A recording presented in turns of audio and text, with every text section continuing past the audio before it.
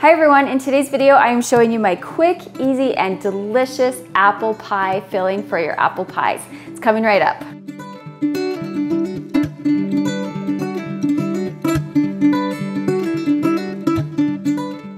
I will be releasing my full apple pie video later on, but for now I'm showing you part 2, the apple pie filling.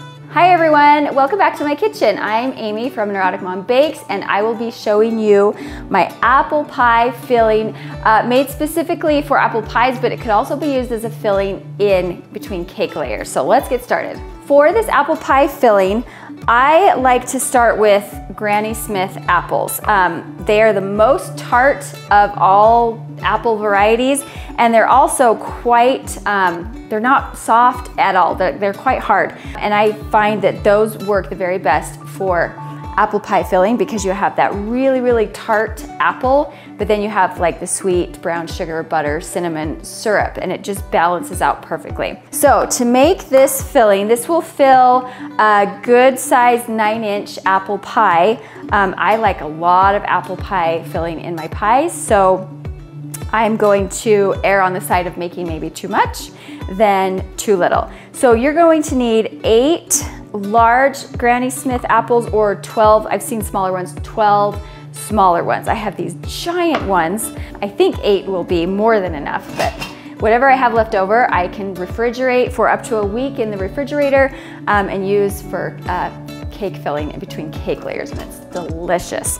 So first thing I need to do is I'm going to peel and slice up my apples. If you wanted to peel your apples ahead of time and prevent them from turning brown, it's okay to add a little splash of lemon juice and kind of toss it with some lemon juice, and that will help the apples keep them from turning brown. I was talking so much, I almost put the peel in the pot. Okay, move this out of the way.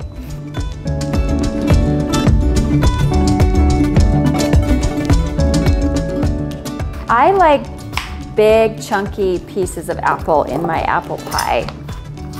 However, if you were making this maybe specifically for a cake filling, I would dice them up quite a bit smaller. But for pies, I like big, large pieces. Should we see if I can do this in one peel?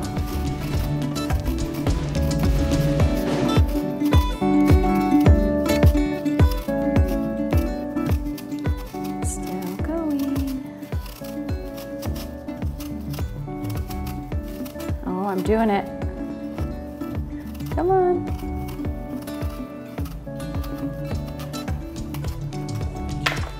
Done. Oh, that little piece broke off. That's pretty good though. All right, let's do another.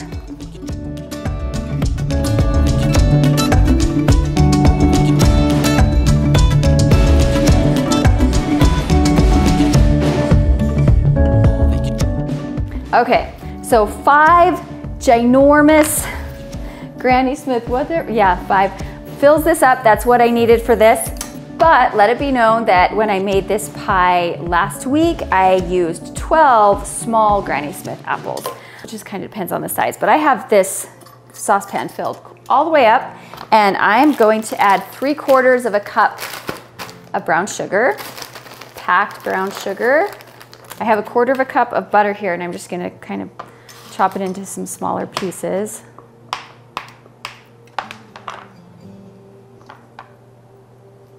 And then I'm going to add 3 teaspoons or a tablespoon of cinnamon.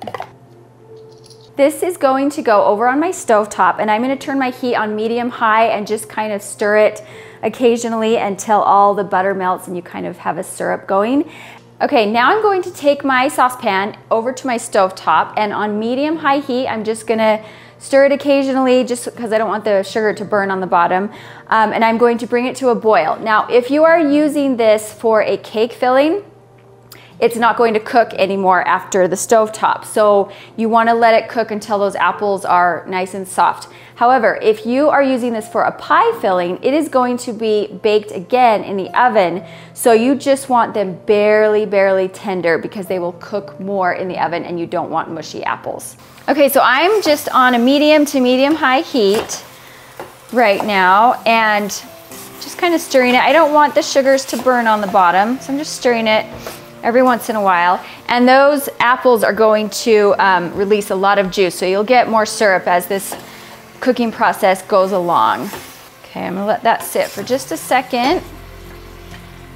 And at the very end of this cooking, we are going to add a slurry of cornstarch and water, and that's going to act as a thickener. So I'm gonna get my bowl and do that right now. So I'm just gonna have this prepped and ready to go once my apples get to the stage I want them to be. So I'm going to measure out approximately 2 tablespoons of cornstarch. And then I'm going to add 2 tablespoons of water and just kind of mix it up. Okay, I have that ready to go. Let's check on my apples again.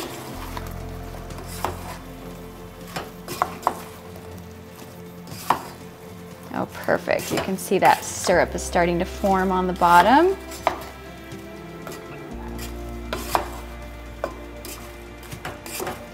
And I'm just going to keep this on a medium-high heat and just stir occasionally until they get to the tenderness that I'm looking for. I'm making a pie today, so I just want this to just get to the crisp, tender stage because it will continue to bake in the oven and get softer. I like, in my apple pie, I don't like a mushy apple. I don't think anyone does. Oh, this is looking and smelling so good.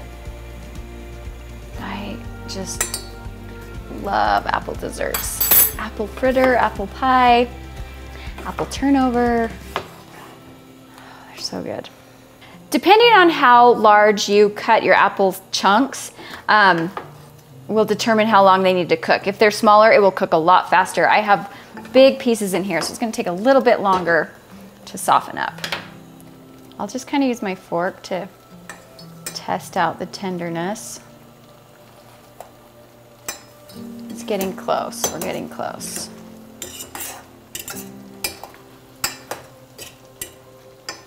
All right, now that I have the consistency that I want, I'm going to get my cornstarch and water mixture and I'm gonna pour that in.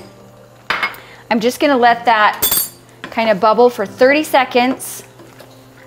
20, 30 seconds, and then I'm gonna turn the heat off. I'm gonna pull the apples off the heat because I don't want them to cook anymore. But that cornstarch adds as a nice thickener. It will get that syrup nice and thick so it's not running all over out of your pie. All right, I think this is the perfect tenderness, just barely soft. Okay, now we have our finished absolutely delicious apple pie filling. If you are going to use this as a filling in between cake layers, make sure it cools all the way down. If you're doing it for a pie, I'd let it cool a little bit, but it doesn't need to cool all the way down. So there you have it. If you have any questions about this recipe, just ask in the comments and I will come back to answer. And if you would like to see more recipes and tutorials like this one, subscribe to my channel. See you next time.